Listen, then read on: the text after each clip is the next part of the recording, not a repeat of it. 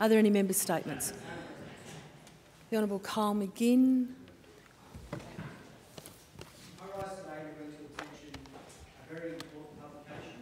Released last week and launched in my electorate during recent NAIDOC celebrations.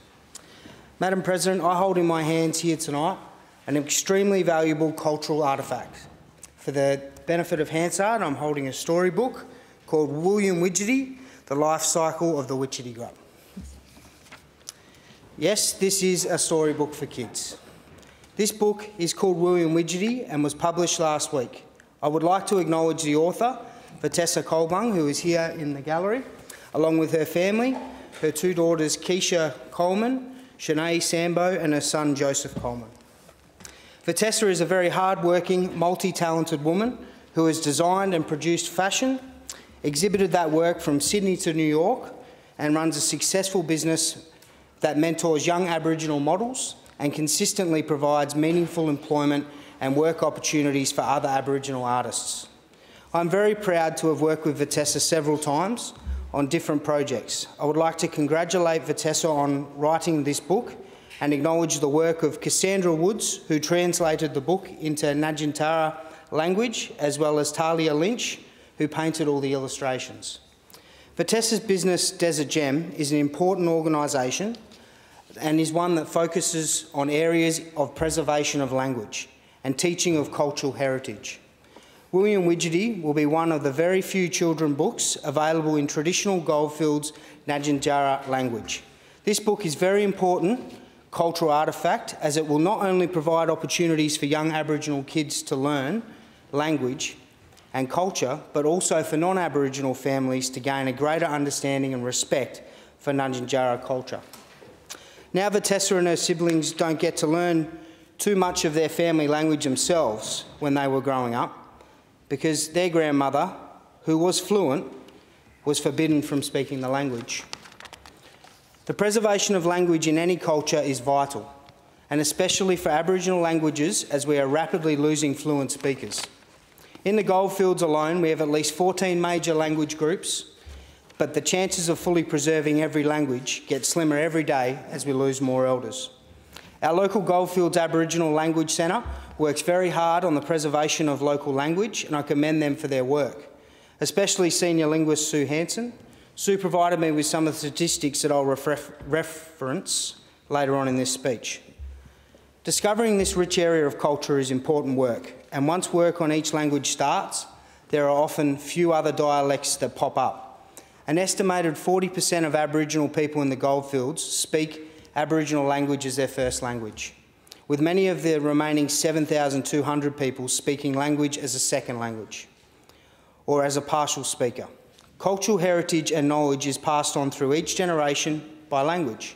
Language is integral in affirming and maintaining well-being, self-esteem and strong sense of identity. Inherent in language is a complex understanding of a person's culture and their connection with their land.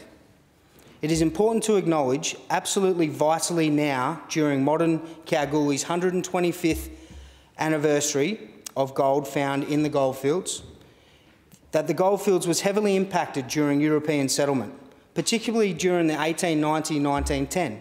This population boom of about 20,000 people following the first gold rushes decimated a number of Aboriginal populations through disease, starvation, competition for water and food, massacres and, of course, stolen generation of children.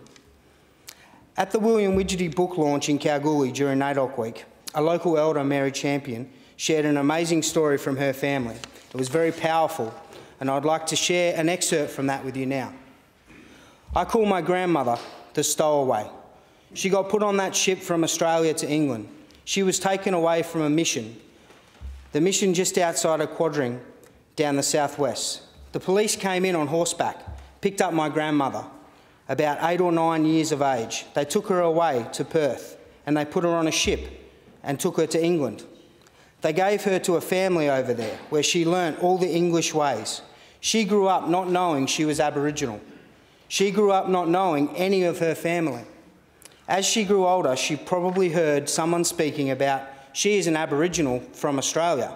In her heart, there was a desire to get home, to get back to Australia. She was only 14 or 15 and she went and checked out the big ships down at the port. And she said, I'm going back to Australia. I'm going back to meet my people, my Aboriginal people. I'm going to meet my own mother. That was in her heart. And if you've got that in your heart, you've got the desire. You can do anything. So she got on a ship as a stowaway and she hid for 3 days. She didn't have no money. She was 14 to 15 years old. How dangerous would that have been? The ship was full of men, drunken sailors. She hid and she used to eat food from the bins and drink water from the deck. But she had that in her heart that she was going home. The ship took her to Perth, where she got off. When she got to Perth, she met some Aboriginal people and they said, where you come from?